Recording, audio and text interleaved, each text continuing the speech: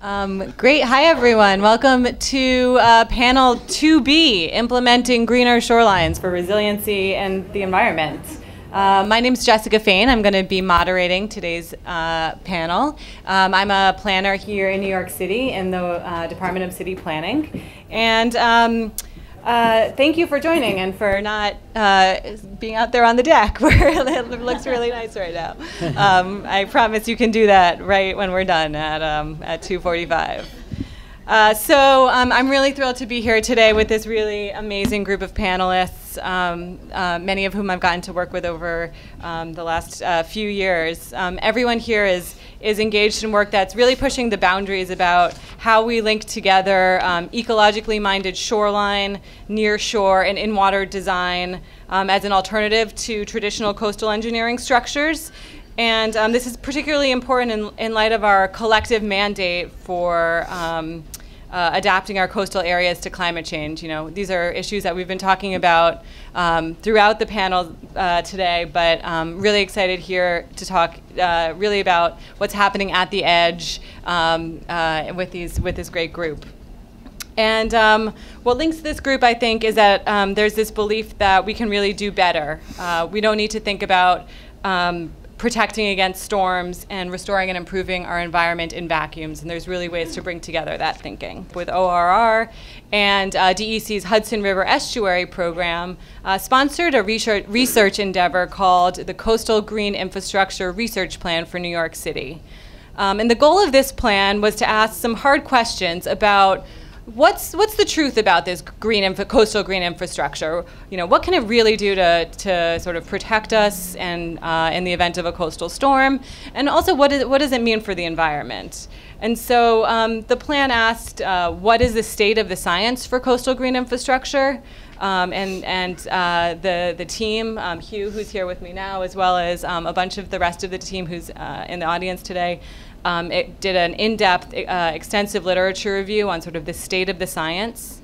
Where are the gaps in our collective knowledge about these issues? And then what are the priorities for filling in those gaps and really advancing this work?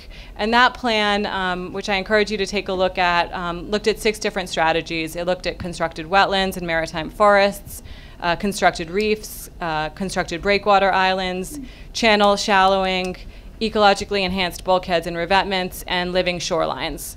It also identified some cross-cutting meta strategies, which really tried to sort of cut across all those different specific strategies, such as monitoring and identifying some regulatory constraints. And so, as I mentioned, Hugh from Arcadis, who's sitting next to me, was the lead PI on this, along with the Stevens Institute, and he'll be discussing in a moment this plan in a bit more detail. The plan was released in January, and currently us, along with DEC and the Harbor Estuary Program, along with some folks from the Consensus Building Institute, are partnering to organize efforts to collaborate with stakeholders on these priority topics in the coming year. And if this is something that's interesting to you, I encourage you to find me, Kristen Marcel from DEC, who should be around, or Rob Pirani, and just talk to us about it, about how you'd like to be engaged with this. So with this plan sort of in the back of your mind, Hugh is going to kick us off with an overview, and then the rest of the panelists are going to reflect on their engagement with these types of issues and sort of from their point of view. So just to quickly introduce the group, to my left is Hugh Roberts, a principal civil engineer at Arcadis. As I mentioned, he was the lead principal investigator on the Coastal Green Infrastructure Research Plan, and he's also been engaged with numerous other resiliency and coastal risk reduction planning and engineering projects here in New York City, in Louisiana, and beyond. Following Hugh, we will hear from Pippa Brashear, who is the newly appointed Director of Planning and Resiliency at SCAPE Landscape Architects. She also has extensive experience working with resiliency in New York Harbor, and I think we'll be specifically talking about her involvement with offshore breakwater projects off of Staten Island.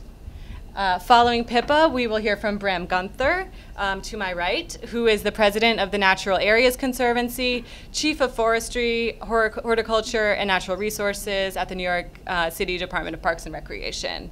And BRAM helps oversee research and programming to protect and enhance the city's wetlands, forests, and grasslands. And will hopefully be speaking to us about some of the data sets, inventory, and tools that they are developing to enhance wetland restoration opportunities, particularly in light of sea level rise. Following BRAM, we're going to hear from Liz Smith, who is joining us from the Nature Conservancy as an environmental economist. And will be talking to us about how we value nature and understanding the trade-offs to help with this decision-making that we make when putting anything into the waterways.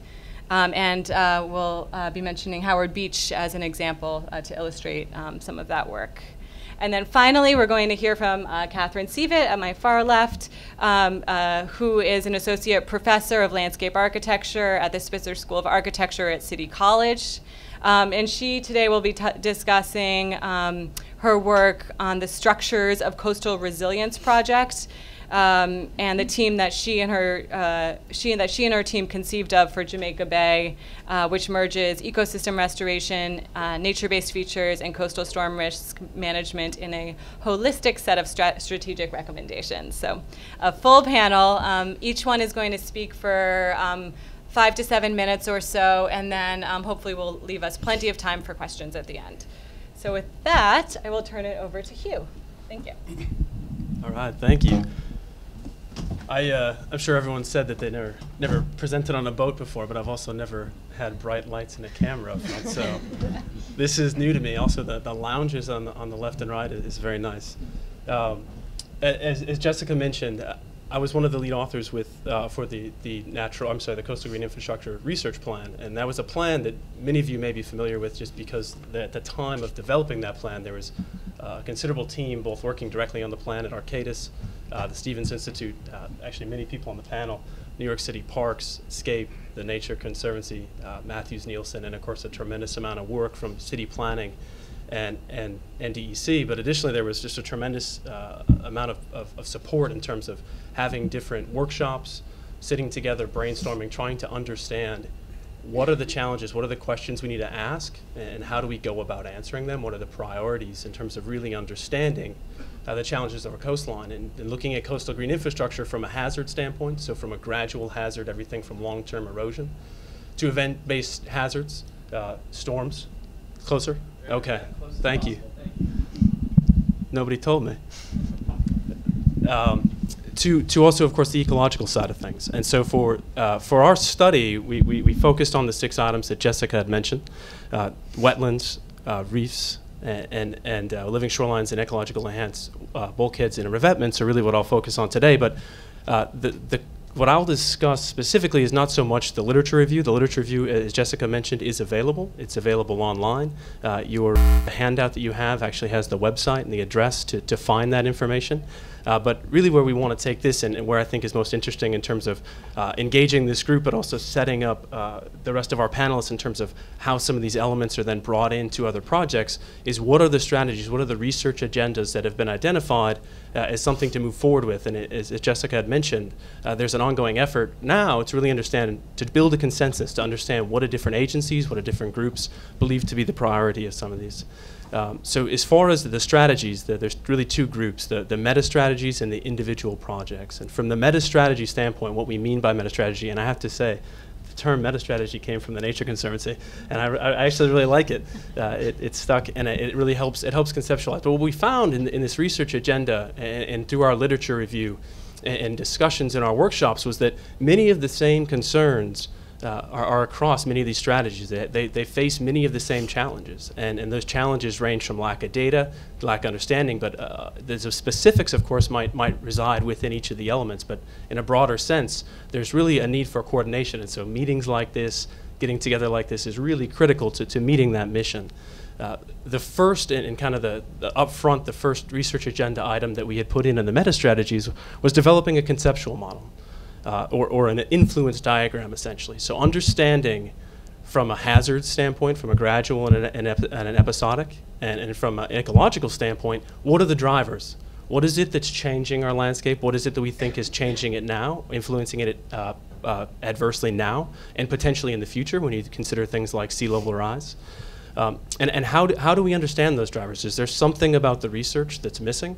The idea behind a conceptual model is to be able to get agencies on the same page, people who are funding different efforts, to focus their energy on those that are the biggest challenges in terms of really advancing the science. And there's some conceptual models that have been framed in different agencies or across agencies, but one of the recommendations is to collaborate and find a way to have a platform for everyone to work from and to edit and to be able to change over time as we learn more.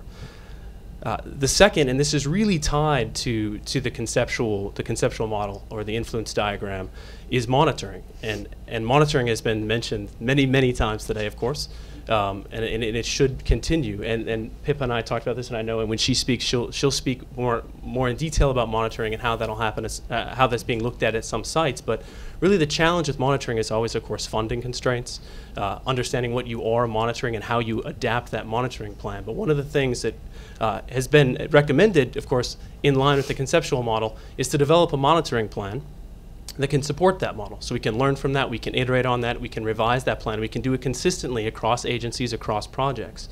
That's something that I know has been part of the conversation now and will continue to be one of the conversation moving forward. So of course, bringing in input on those type of topics are critical. And part of that, one of the next agenda items we had recommended was cross-agency sharing. So understanding, a lot of times what happens is either single surveys like bathymetric surveys or benthic surveys, they will be brought into certain projects to achieve a project goal.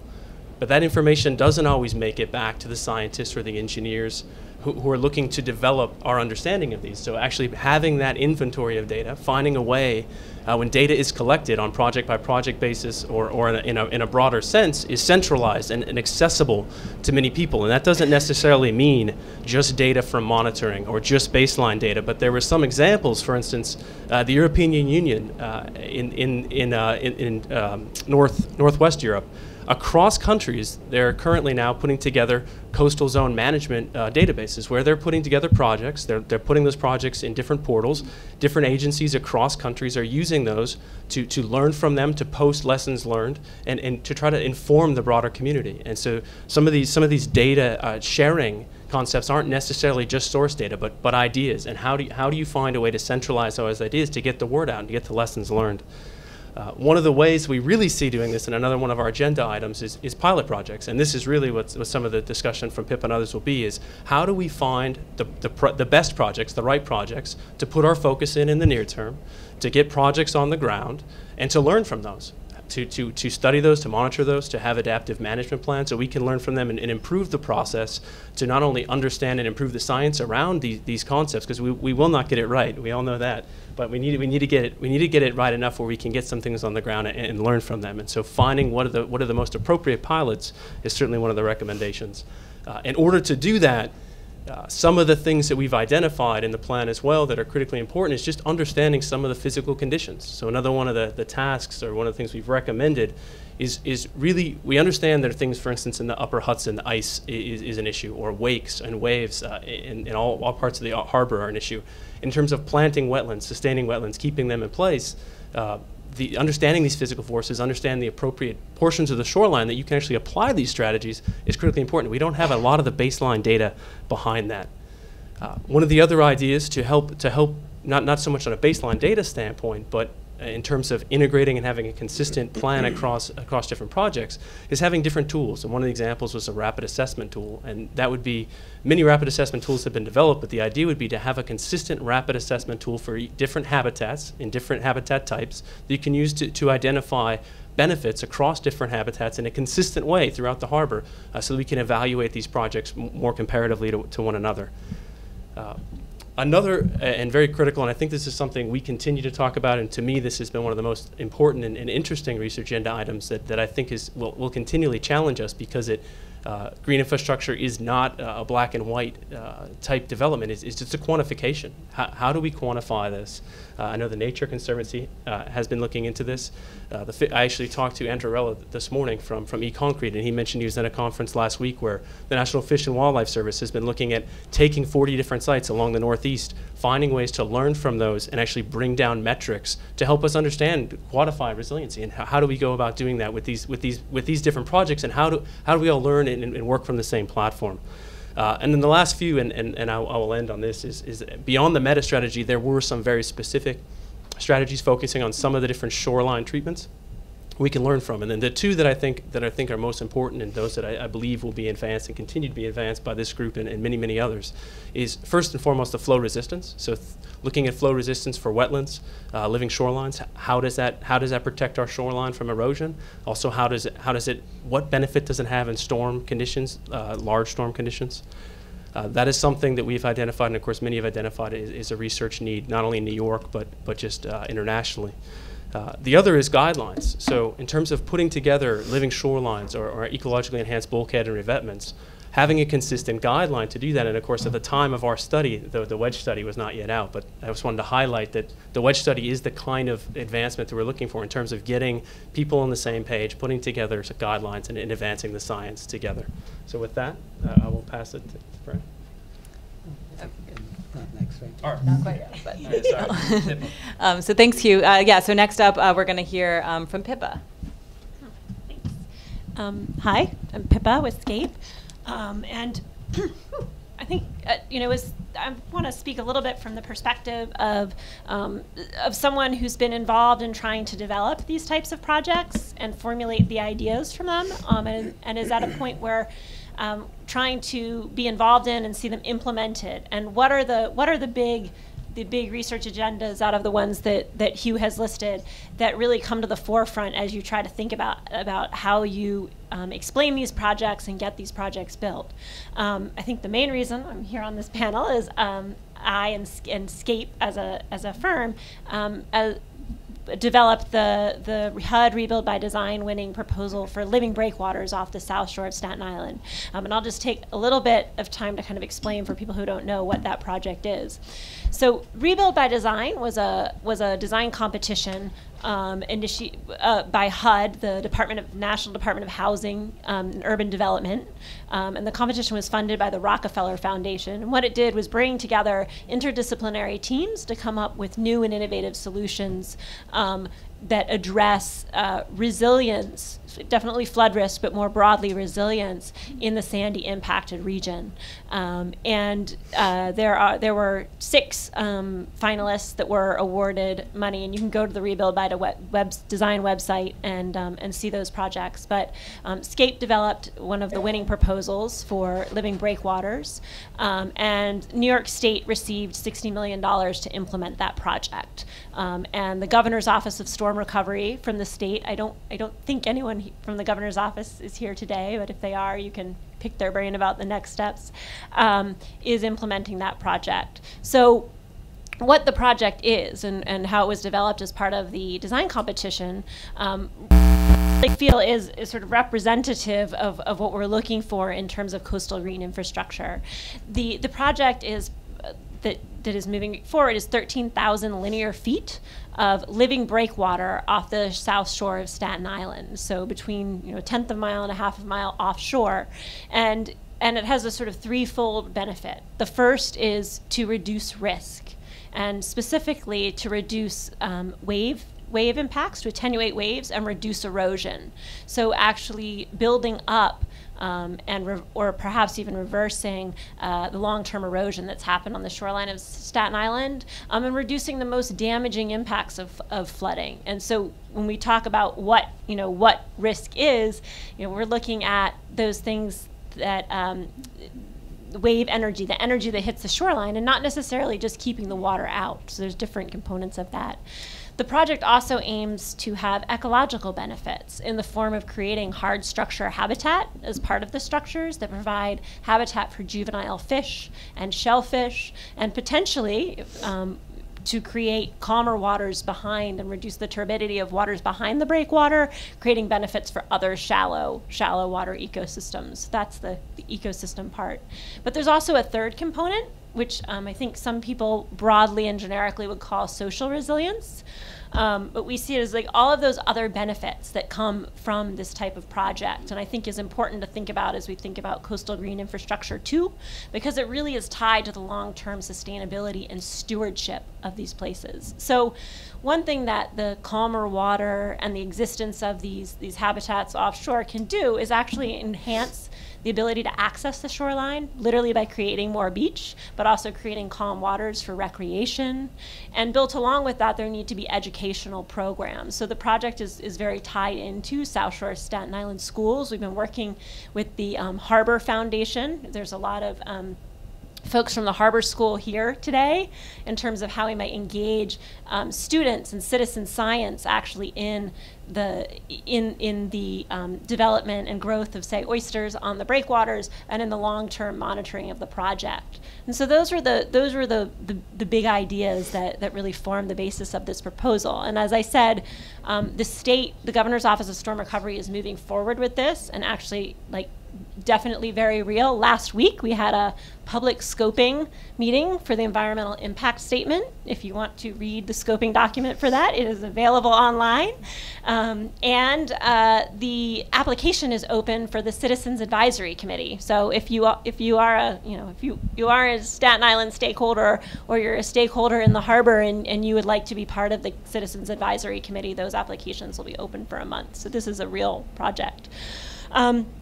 And just the things I want to touch on, and I really want to leave it more for the conversation, but I want to make sort of three points related to the research agenda in terms of this perspective on coastal green infrastructure.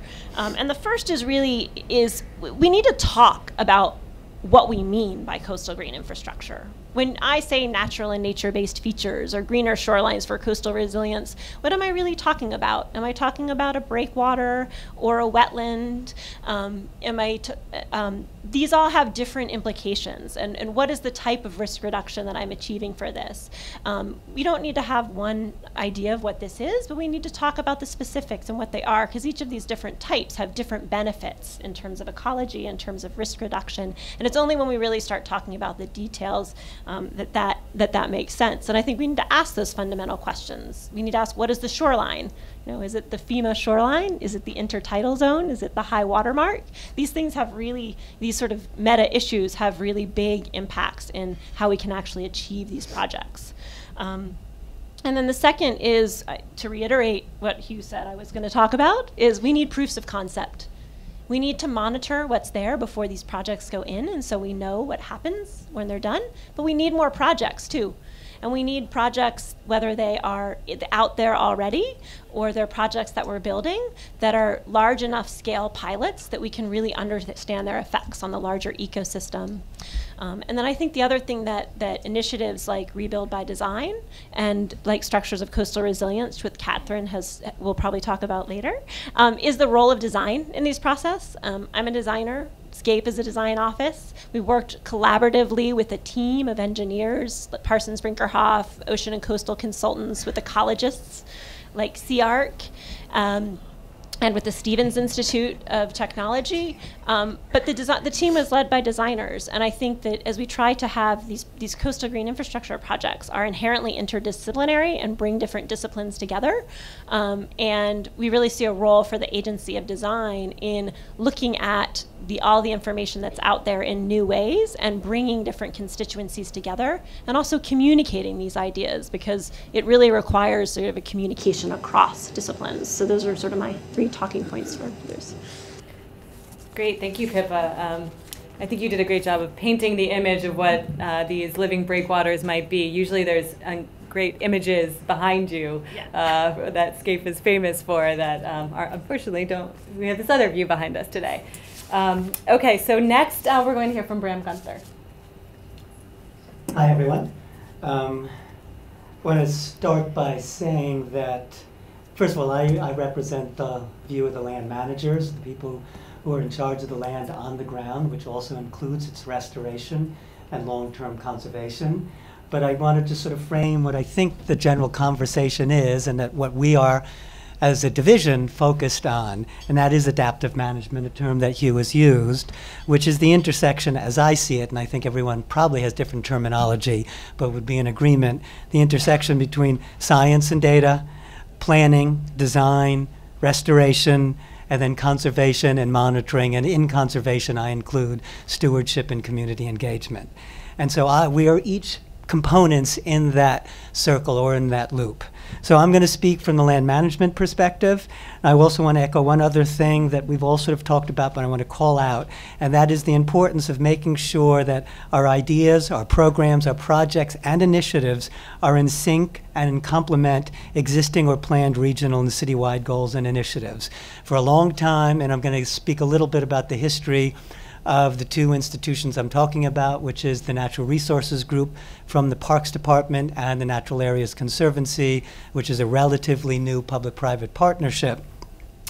We've been very focused on making sure that we're not working in isolation, that what we're doing links and is in sync with other initiatives.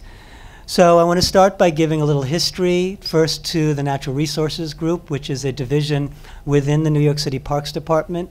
And it was started in 1984, over 30 years ago. And it was started by a question of the then commissioner. About a third of the Parks Department's portfolio are natural areas. So that's about 10,000 acres. And he asked us then, I wasn't there then, what's there? What do you have? What is it made of? What is it composed of? And so people at NRG at that time did some initial assessments. We called them entitations, to get a fundamental sense of what was there, what was the ecological health, what was the degradation.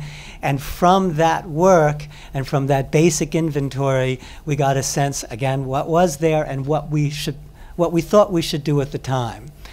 As it relates to wetlands, the first big thing that happened that started us focusing on the shoreline and the restoration of wetlands was the oil spill in the Arthur Kill in the early 90s.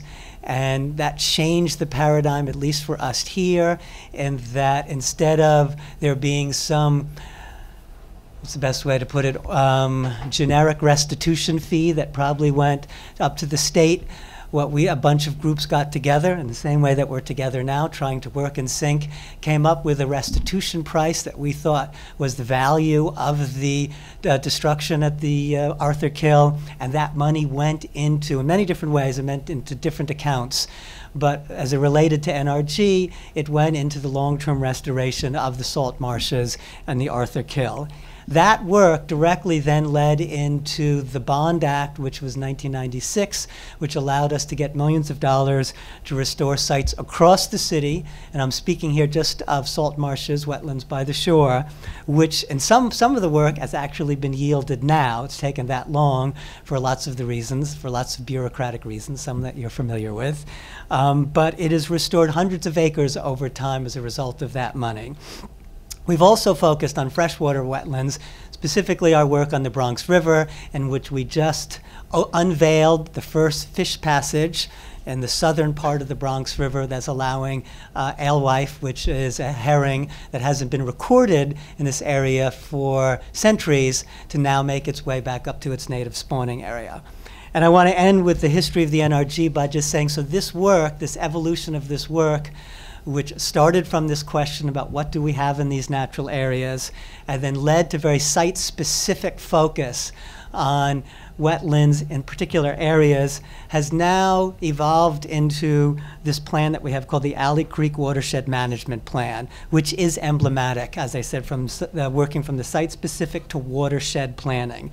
And the purpose of the plan is to protect and restore the resources of the watershed through the characterization of existing conditions, identifying the threats, articulating our goals, which is very important, suggesting comprehensive management strategies and specific actions.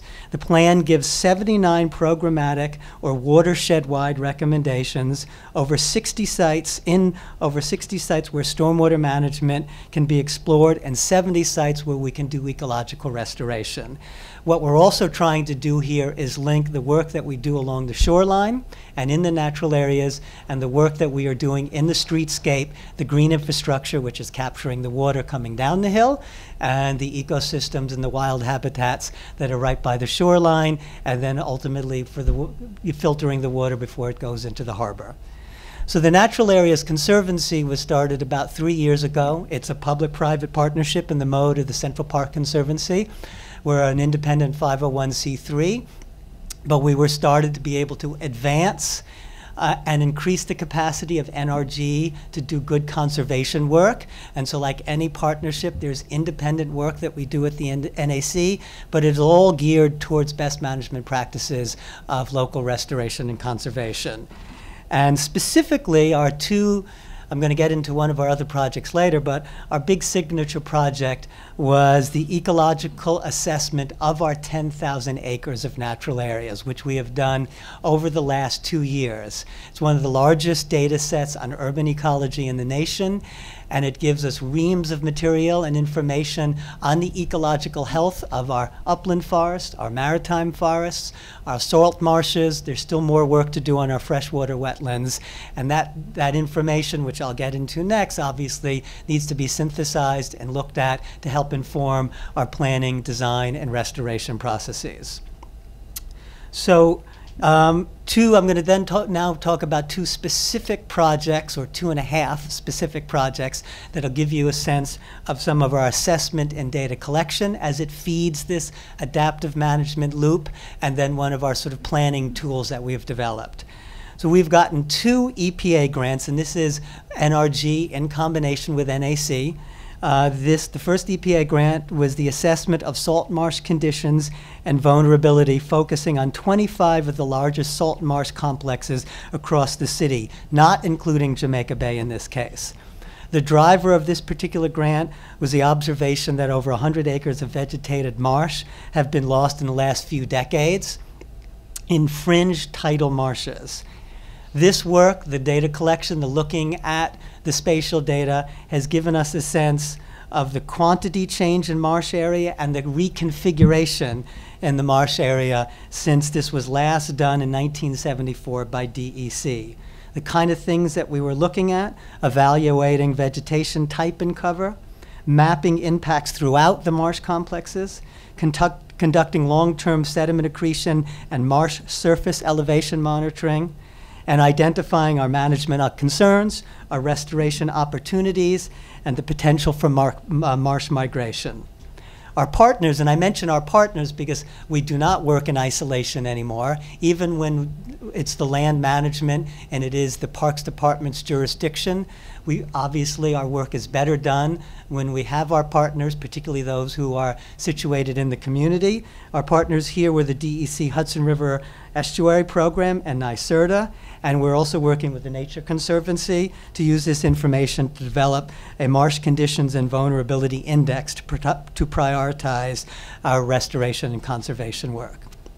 The other EPA grant is to assess conditions of restored salt marshes and compare them to existing marshes. And you can see how that fits into this adaptive management feedback loop. If we're going to build sites, we need to compare them to what they were, what are they successful, are they failures, and we need to have some reference point, and that is the existing salt marshes. The Natural Areas Conservancy and its second big project is called the Restoration Opportunities Inventory. And it's a way to put together lots of information in one place, and I want to emphasize that. We have NRG, we've existed for more than 30 years, has lots of disparate information, all housed in different places. We've had suites of managers over time, so some of this data is in paper, some of it is obviously on computer, and it's in one place. So this is compiling it in one place, unifying it in a way.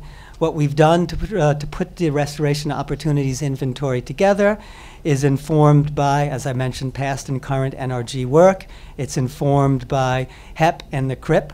It's informed by the work that was done for the SIRR, Strategic Initiative for Rebuilding and Resiliency, for those of you who don't know that acronym, the New York City Wetlands Transfer Task Force, and the EPA grants that I just described.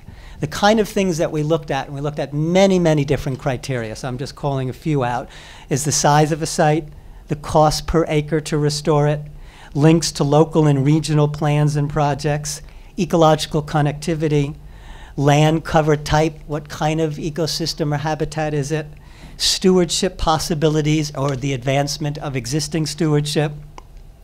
And as a complement to the Restoration Opportunities Inventory, we are developing conceptual designs for nearly 60 of the sites. I didn't mention that in the Restoration Opportunities Inventory, we have over 120 specific sites that are compiled with all this different detail. And complementing that are about 60 conceptual designs. Each design represents our vision and strategy for that particular site and how it links with other adjacent and regional sites.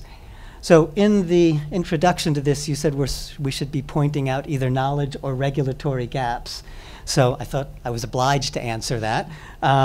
And so we have 3 questions, of course, that I think we're all asking ourselves. We know sea level rise is coming, and we know it's here. So what are the mechanisms of salt marsh loss at the water's edge? What is actually happening? How can we understand that to, of course, directly inform better design and conservation? What are the ecological trade-offs between mudflats and vegetated marsh? Can we justify retaining our marshes by building them back out? And will existing and restored marshes keep up with the sea level rise? It's a sort of rephrasing of the first one. So these are the things that we need to know, and it's part of that adaptive management loop that I was describing, and thank you very much. Great, thank you so much, Bram. Huge amount of work and data that's being collected there. Okay, next I'm going to turn it over to Liz. Great, thank you. Can you guys hear me in the back? All right, awesome. I'm Liz Smith. I'm an environmental economist working with the Nature Conservancy. So I guess I represent both conservation and economics up here. For the next few minutes, I'm going to talk about how we build nature into decision-making in a more formalized way. Specifically thinking about resilient communities and how we think about the cost of adapting to climate change.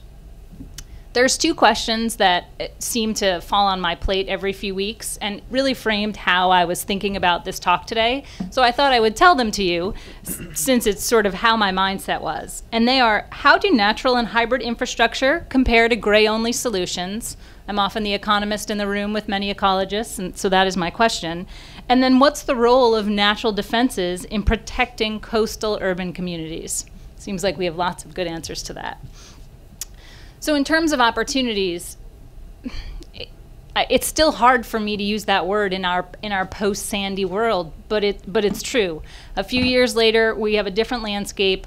There's a broader acknowledgement of the impacts of climate change and this idea that we're all here today talking about how do we make our coastal communities more resilient is quite frankly kind of awesome. What I also see in my world is a shift from thinking about traditional government-only funded gray infrastructure projects to tackle these issues. And so this idea of green infrastructure and how we integrate that for community protection. For me at the Conservancy, it's about getting into our natural assets and specifically those streams of benefits. And so what does that mean? It means trying to quantify them and trying to monetize them and trying to find a consistent way to evaluate the differences across projects. Bram, you just touched on this. And then understand, so not just the differences in how the salt marsh is changing, but then the environmental, social, and economic trade-offs from a project. And so that's why this idea of monetizing some of the values around nature helps us have that internally consistent way to look at nature in this big equation. I thought I'd just give you 2 examples, one of a study that's completed and one just underway to really talk about how this touches down. First, a quick framing, and Pippa already did some of this for me, but so when I say, for me as an economist, when I say natural assets, I mean our salt marshes, our seagrass, our oyster reefs, our wetlands, and our marshes. And when I say the streams of benefits or our ecosystem services, I'm really talking about the flood protection, the habitat, the nutrient regulation. And you did a great job on the breakwater side of sort of laying out what those streams of benefits are through time. And that's what we want to understand more when we're building up these projects. So the first project, and I know a lot of people in the room are familiar with it because they were either part of initial stakeholder engagement or were reviewing some of the work. But the Nature Conservancy in New York and CH2M, big engineering firm, began work on a conceptual study post-Sandy. And the idea was to look at a suite of coastal protection options for urban communities where there was combinations of green and gray infrastructure to really understand those trade-offs and get that fuller suite of costs and benefits. So I'm sort of, making reference to the dollars and the costs and benefits. I'm the economist. But when it really comes down to it, every ecosystem is so different that we need our local understanding of how these systems operate to value that to put into our equation. So folks like Bram and others that have these data inventories, that's key. And again, the plug for ongoing monitoring is such an important piece, not just to understand the ecological piece, but to be able to incorporate the economics of that into the equation. So, my third piece, patience. Science takes time, so I plead for patience. So we understand, the better we can understand the benefits of our natural systems, that allows us to build nature into our decision-making process and to understand how to make our communities more resilient. It seems like a simple equation to me, and just really nice to be here and hear so many people talking the same story. That's it. Great. Thank you, Liz. I think you made some really interesting linkages there. So thanks for sharing that. Great. And we're going to now hear from Catherine. Great. Thanks, Jessica. I'm going to talk about Jamaica Bay, which Bram didn't talk about. So I think I'll address some of the kind of good segue after your presentation, talking about salt marsh in the bay. Jamaica Bay, with a total area of 39 square miles, has an area greater than Manhattan's 34 square miles. Because of this scale, and with a strategic plan for the future success of its wetland marsh islands, that bay has the potential to be a significant asset in the future resiliency of this region. Saltwater wetland marsh is a magical thing with a single species, Spartina alterniflora, occupying the intertidal zone of the shorelines and islands of our estuaries and bays. To survive, this marsh grass species must be inundated twice a day with a diurnal tide. It has the ability to accrete upward and migrate upland as sea levels rise incrementally. It seeks the intertidal zone. It moves to that zone, and with the deposition of sediment and its own decaying biomass, it has the potential to move upward within its own footprint along this vertical datum. In other words, given the right circumstances, wetlands can keep up with sea level rise. Wetland ecosystem services include water filtration and storage, carbon sequestration, shoreline protection and stabilization, wave mitigation, wind fetch reduction, and the provision of intertidal habitat for a vast range of species. But since 1951, Jamaica Bay has lost almost 1,500 acres of vegetated marsh habitat, with accelerated marsh loss of 15 to 20 acres per year occurring since 1974. The area of the salt marsh islands within the embayment has decreased from 2,200 acres in 1924 to approximately 800 acres today. The reason for this loss of salt marsh is likely attributable to multiple factors acting in combination, including sea level rise, erosion, sediment deficit, nitrogen and phosphorus nutrification, and biotic influences related to water bird mussel and seaweed populations. Our recent work for structures of coastal resilience at Jamaica Bay led to the development of paired strategic innovations for improving sediment distribution and capture with the goal of improved nourishment and accretion of the wetland marsh islands. The first strategy is the establishment of overwash plains and flow paths at the Rockaway Peninsula, improving the delivery of sediment from the ocean to the bay and increasing the bay's overall sediment budget. The second strategy is the construction of what we've dubbed atoll terraces at the perimeter of the marsh islands. These are raised marsh terraces constructed slightly above the intertidal zone, formed with strategically placed dredged material, also known as sand. Restoration, I'm trying to make everything really clear. It's working. Restoration and enhancement of wetland marsh islands at Jamaica Bay has been undertaken by the U.S. Army Corps of Engineers since 2006 as part of their ecosystem restoration program in partnership with many agencies, including the National Park Service, the Port Authority of New York and New Jersey, the New York City Department of Environmental Protection, and the New York State Department of Environmental Conservation. Post-Sandy, the Army Corps is studying how to merge these ecosystem restoration projects and their component nature-based features as part of their coastal storm risk management strategies, formerly known as flood protection. Our goal as part of the SCR Jamaica Bay initiative is to build on these experimental marsh restoration successes while establishing novel strategies of restoration that would use a smaller volume of dredged material more efficiently across a greater extent of the Jamaica Bay marsh platform. This would be achieved by harnessing the natural processes of tidal current and flow with what we call the island motor to capture suspended sedimentary material with the constructed atoll terraces acting as sediment traps. We hope to use advanced modeling tools studying sediment distribution and deposition, as well as our ongoing physical sediment models, to continue our research to determine and verify the most effective placement of the atoll terraces and overwash plains to achieve improved sediment capture, deposition, and accretion of these marshes. The strategic placement of the atoll terraces will harness the natural systems of tidal current and encourage deposition within the marsh island footprint. In addition, the terraces, which are formed specifically to reduce wave energy and turbidity as well as encourage deposition, will provide an ideal slope for the establishment and upward migration of low marsh grasses, as well as conditions for achieving the water quality and light penetration that are required for the successful establishment of submerged aquatic vegetation, which would then stabilize the benthic zone. Our goal with SCR is to support the work of the Army Corps, whose ecosystem restoration projects at Jamaica Bay Marsh Islands seek to counteract the continued loss of wetland acreage. Improving the upward accretion of the marsh islands at the bay will enable these islands to keep up with incremental sea level rise. In addition, the location of the marsh islands in the intertidal zone and the high marsh atoll terraces just above the high tide level also serve to reduce wind fetch and wave height, combating the erosive impact of waves on the shorelines of adjacent communities during frequent low return period storm events such as nor'easters.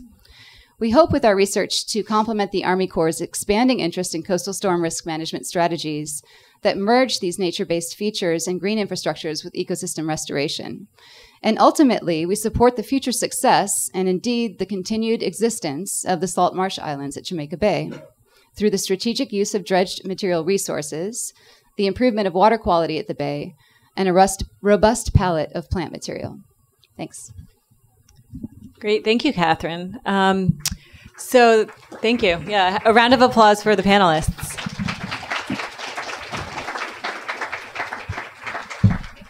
So there should be cards that are floating around the room. Oh, we got some. Great. I'm going to take a look at these, but I just wanted to kick it off first with a question of my own, and then also I'd like to see if any of the panelists have any questions for the other panelists, because I feel like you guys would have a really good conversation together as well. But if you could name, if each of you could think about the main obstacle you see, if you could name one, to sort of advancing this work, and the one thing that would be most useful to you in furthering the work that you've been discussing. Anyone feel like? I'll start at the end. Great. I don't mind. Yep. As an overall, the answer is data. It's good long-term data sets so that we can track the changes in ecological function through time. I might edit this after I look at Bram's monster data set. But as a general rule, that's one of the toughest things. And as other people have identified, long-term monitoring is very hard to get funded, and it's critical. And it's critical from an ecological standpoint and from an economic standpoint. Yeah, I'll reiterate that. More information, better information, and the data that's from there in place. And I think I'm really glad that you said long term, because time matters in this stuff, and green infrastructure takes time, and how it works is how it plays out over time. And you don't really care how it works the day it gets built. You care how it works in 5 years and 10 years and 30 years. And so having that long-term monitoring in place. So taking data now before it's there, and also the shared understanding of the questions we're asking that accompanies that monitoring plan, which is something else you brought up. Yeah. So from the land manager perspective, there needs to be in place systems to use that data. There's much data that has been collected in my career as a land manager that just gets put on a shelf. And that doesn't mean the data was good or bad. I'm not judging it. But if there is no system for those who are in charge of managing the land and then also managing the land as it relates to specific communities and then regional communities, then the data doesn't serve the purpose that it was collected for. So we have to make sure that those are in place. And I think that's not only our obligation, that is also the researchers' obligations. And I think that's what everyone's working on, is to make sure in this relationship and in this link between all of us, that the systems are in place for us to both understand the data, because I'm not a scientist, so I need help understanding it, and then in understanding it, how best and most effectively to use it. And I just want to add that data also has to include social data. What is the community's values about a particular place? What are they thinking about it? How will they participate in a long-term stewardship? And I want to add, and I did not add when I was speaking, that we collected this data on 10,000 acres of natural areas. We also did with our partners, the U.S. Forest Service, a social site assessment, which was interviewing people in neighborhoods accompanying or directly adjacent to these 10,000 acres of natural areas. So we get a sense of how to build their values into our restoration work. Yeah, I'll jump on the social end of things. I think I feel like data and its the constant call for more data is a little bit of a herring in some cases, because we might just keep trying to figure everything out rather than action. So I think one thing that's very, very important is humanizing this whole idea about what is green infrastructure, what is a restored marsh island, and getting people engaged and excited and passionate about these places. And I think, having been working on Jamaica Bay, you may have noticed I'm very much engaged with that place and passionate about it. I know that Mr. Mundy is in the room, and I've been amazed by the power of his group to bring people to the marshes and actually have a kid understand what a Spartina plug is, because they sit in the sun for hours. Well, they don't sit, but they work in the sun for hours planting those. And we've been able to be on a number of the marsh restoration events that Eco-Watchers and the American Little Society have done, and the Army Corps has been very much a big part of that in making those things available. So I think for me it's more kind of actionable things that can get done and that people can engage in. I think citizen science was used, but also citizen action, and really understanding that we are part of this environment. All right. Yeah, going last is difficult. Funding was the first word that came to my mind, and that's really because it feeds the data collection, the monitoring, of course, and having really a set funding stream, I think, is really important. I actually more on the physical side. My background is more on the coastal engineering side, and so, for instance, one of the things that we don't understand that well is maybe how waves are attenuated through different wetlands or reefs, and that all ties to funding, which, of course, is then tied to a specific event, and that funding has to be there when the event comes, and we have to have a plan of action to do that.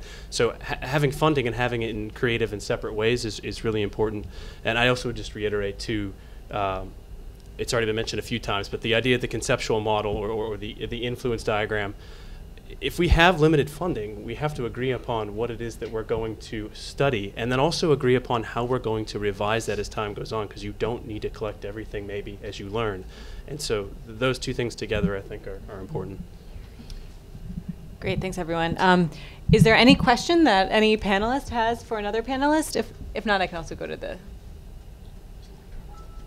Okay, all right. So there's two questions about the Coastal Green Infrastructure Plan, so maybe we'll try to get through those. So there's a discussion about ecologically enhanced bulkheads. Have any been constructed and monitored? Please explain how these designs withstand tow scour and what design components are included to ensure longevity. I guess that's me probably, huh?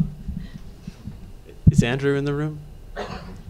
I was half kidding, but Andrew Rella actually helped write a lot of this, and he is here today, helped write that, and he and Kristen Marcello, who are both here, would know more about what's on the ground. To be honest with you, I don't know the details of everything that's on the ground with tow scour. But what I can say is that I would definitely, Kristen's in the back and Andrew was here. If whoever wrote that, come find me and I'll help you find them, because I can go through that. That's about all I can provide unless others have it.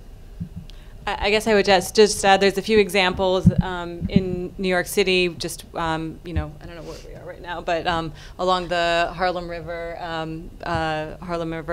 Park, there was a shoreline design there that sort of compressed a wetland and a bulkhead restoration into a small space. So that's a great example that we have in the city that was done maybe 4 or 5 years ago now. And there's also some experiments that Andrew's been working on, as Hugh mentioned, that have to do with use of different types of concrete, different concrete mixes, and how that can accrete different types of biomass on it. And again, it's not my specific area, but he would be a great person to follow up with after this. Also, in the Coastal Green Infrastructure Plan, there's a recommendation for using common reed Phragmites for flow resistance. Doesn't this directly conflict with ecological restoration goals to eliminate habitat monocultures? What other recommendations are pending? Anyone? I can answer that one. The reason that came up in the research plan was, well, 2 reasons. One is there's an understanding, and actually most people I would think believe that Phragmites is certainly not providing the habitat, the Spartina. There's a lot of evidence to support that. Some argue that there might be some ecological benefits to that came through the research plan. The balance that we were finding, and the reason that question was posed, was because there were some residents in communities that firmly believe maintaining Phragmites next to their specific location was ideal from a wave reduction and an erosion reduction standpoint. And so what we were posing in that was there are some questions within the research that we don't totally understand. We don't totally understand the vegetative drag on the water column. We don't totally understand all of the ecosystem services and benefits that come from these species. And one kind of jumping off point was the suggestion for New York specifically. That might be an area, for instance, to focus energy, is to starting by looking at those species as we begin to try to answer these questions. So that's where that comes from. And whoever wrote that, we certainly recognize that challenge and that question, and that's actually why it was included. So I think I just want to highlight this particular issue because I think it brings up some things that you guys talked about, which is, Bram, you said values. Mm-hmm. Data isn't enough. Values matter, the value we place on the data. So do you value wave attenuation or habitat diversity more? And at some point before you decide to build your project or what's in it or what you decide to restore or mitigate or to keep that Phragmites or tear it out, you have to make a decision about what what elements you value more, what's the weights of these values. So we highlighted data, but the value behind that data, I think this question really illustrates that. And so that's a dialogue that everyone from particularly the decision makers, but from the community up to the highest level decision makers really need to be able to talk about. So thanks for bringing that up before too. That was exactly what I was going to say. So I'm not going to repeat that, but I do want to reiterate something that Elizabeth said. And I'm not making a value judgment here. I'm just sort of bringing this into the conversation. And she was talking about hybrid solutions. And hybrid solutions also come out of your value set and also are framed by goals. And you have to understand, as everyone has said, what you want to accomplish in that place. But there's all this new literature that is coming out about hybrid solutions. Most of what I've read is not necessarily keeping Phragmites because of its attenuation capacities, but using a mixture of native green and gray. But there are areas where I can imagine people are thinking of these types of things. Great. So next question, another question for you, Bram. Bram asked at the end about whether restored marshes will be able to keep up with sea level rise. How are you changing processes of restoration to make it more likely that they can? Well, that goes back to the EPA data study that I was describing earlier. In collecting that data ourselves, also understanding the data that's collected by others, that will inform our designs as the best as it can be now to create marshes that can handle sea level rise. That's the best we can do at the moment. And then that comes, and then lastly, therein lies the monitoring. So if you're using the information, the leading edge information of the day, it's informing your design, you then need to monitor it, and is it succeeding or failing? If it's succeeding, why? It might be because you've made the right choices, or it might be something else unexpected. And if it's failing, why? So you can amend and modify the designs that you have. So I know that sounds like not really an answer, but that is the answer at the moment, at least from my perspective. Great. So the next comment is titled "One Thing We're Not Doing Well," which is, it's good to not be positive about everything all the time and hear what we're not doing well. How do we constitute policies that mandate that materials going into waterfronts do not drive ecosystem destruction, such as deforestation? 20% of global warming is from deforestation, yet we continue to use rainforest hardwoods on waterfronts. Tough question. We're all passing on that one. Anyone? Wedge design guidelines, right? I mean, we're not, the city is not using hardwoods on waterfronts. I don't know the exact language of the codes. We're using different materials now. So I know that the city has moved away from those hardwoods altogether. At the same time, I know, not speaking directly for the city, that there's more and more sustainable harvesting in tropical areas. I don't know much about it, so I'm not, again, making a value judgment, but I know that that's happening and people are thinking about that as a means to use these types of woods, but not obviously create for their extinction. But as the city right now, unless it's a landmark territory, is not using hardwoods. He's saying that that's not, what I just said is not true, that in fact in the Staten Island ferry piers they're using, I didn't hear where you said they're coming from Guyana, woods from Guyana. I don't know the specifics, I just know the code, and I know some of the conversation as it is revolving around some of the areas that I'm familiar with. Great. So this is a question geared towards the designers on the panel. What is the role that designers should play to create a great, resilient public realm where the city meets the water?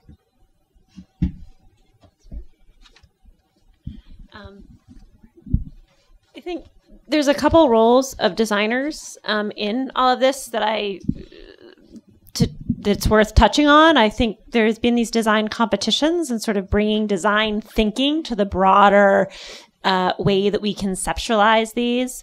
But you know, at the ground level, there's sort of a sense of place aspect implied by that, and I think that's another important role where designers, and I'm a landscape architect, so I'll say landscape architects in particular. We're used to working with natural systems, plants that grow and change, and people. We want people in the places that we design and build. And so as we try to build multi-purpose projects that are achieving multiple goals, designers can play a very big role in integrating, we have these engineering requirements, we have these ecological requirements, we have reality about people, how people want to use the space, and to make sure that we work collaboratively and iteratively to ultimately design a waterfront that accommodates all of those things. It's very easy to get focused on one piece of something. I want to make the best salt marsh that I can, but if you leave people out of it, then there's no way to actually engage them in the monitoring or the maintenance, and then who sustains it over time. So I think that designers playing that role is a very important part of the process. Yeah, maybe I'll add a little bit. I think it's a tricky question too, because I think there seems to be a kind of end game implied that somehow every waterfront should be accessible to people. And I'm not completely sure if that's the right idea, because that would say you may no longer have a working waterfront or an ecological place that people shouldn't walk on. So I think that this notion of the continuous accessible waterfront needs to be challenged. I think we've seen the continuous non-accessible waterfront, which is also not the ideal. But I like the idea of a working waterfront on the North Shore of Staten Island where tugboats can both moor and ducks can walk up on the shore, and that maybe people that are not wearing hard hats or part of that particular industry are not welcome there or not allowed to be there because of safety reasons and because it's a working waterfront. So I think that there's an idea of a patch waterfront which might be more in keeping with some ecological and social realities that in fact if people are present, all the non-human biota are pressured, and I think that that doesn't necessarily give us the most sustainable waterfront we could have. I think that's a good. I just want to follow on that too to highlight, go back to the values question. I think this is a really important point, and as we build out these projects, having that discussion when you go into a restoration project or an open space project, I think too often people just assume that all of these pieces are at play, but very real in projects, there are always trade-offs. And there are places where a working waterfront may not be compatible with a publicly accessible waterfront, or a pristine natural area may not be compatible with that. But we really need to talk about that early on and compare the values. And if you convey those values, you as the city agency or the community, to the designers, what designers and design teams can help with is how to find creative solutions to achieve the set of values that you want, and let you know when you need to make a trade-off or when they can be achieved together. So.